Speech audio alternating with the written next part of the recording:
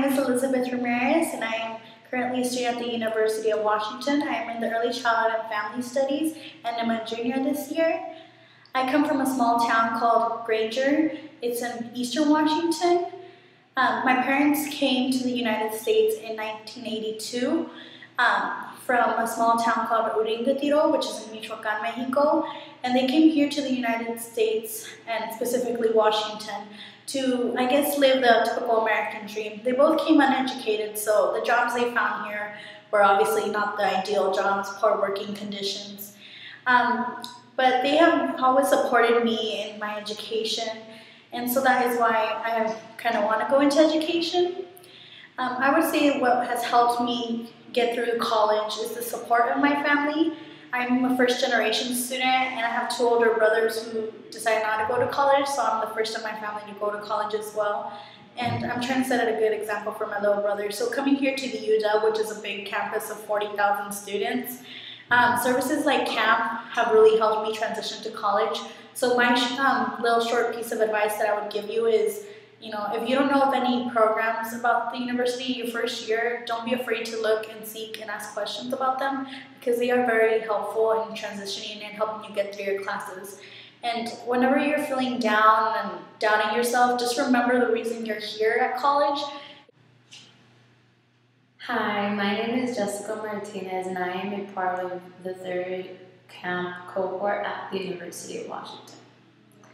My transition to the university has been a bit challenging because I've had to learn to adapt to the city of Seattle and to such a large campus. I come from a small town named Mattawa, Washington. It's also known as Wahluke, and it's a very agriculturally based community. So it is the complete opposite of the community that I am living in right now.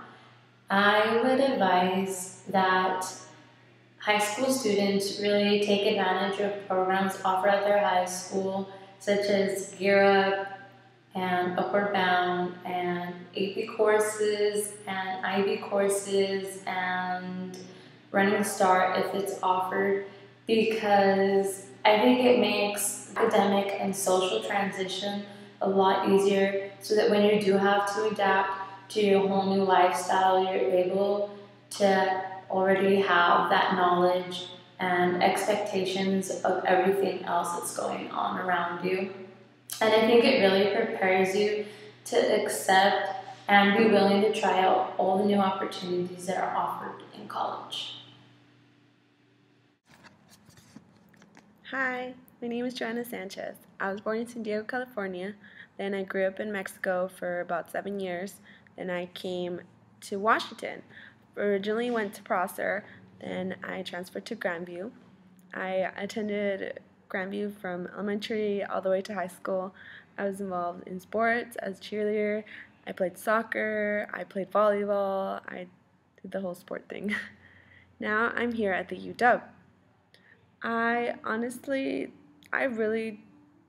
At first I didn't like it here. I really didn't fit in. But now I do like it. I found my little circle, I like my friends, and through this process, I would have to say I learned to network. Knowing people and knowing who they know really will pay off in the end. I mean, I really like it. I found out an Alva internship and then Explorer programs. I've just become really educated just because of the people I know. And if I were to give a piece of advice to an incoming camp student or incoming freshman, would be to just network, get to know people. You never know who in the end might end up helping you. Bye.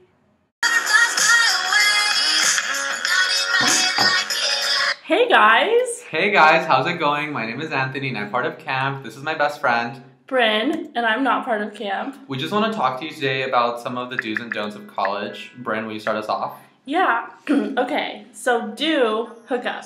Your Gmail to your UW email account.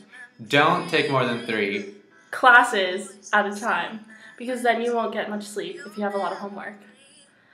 Don't go to parties. Alone, because that's not safe.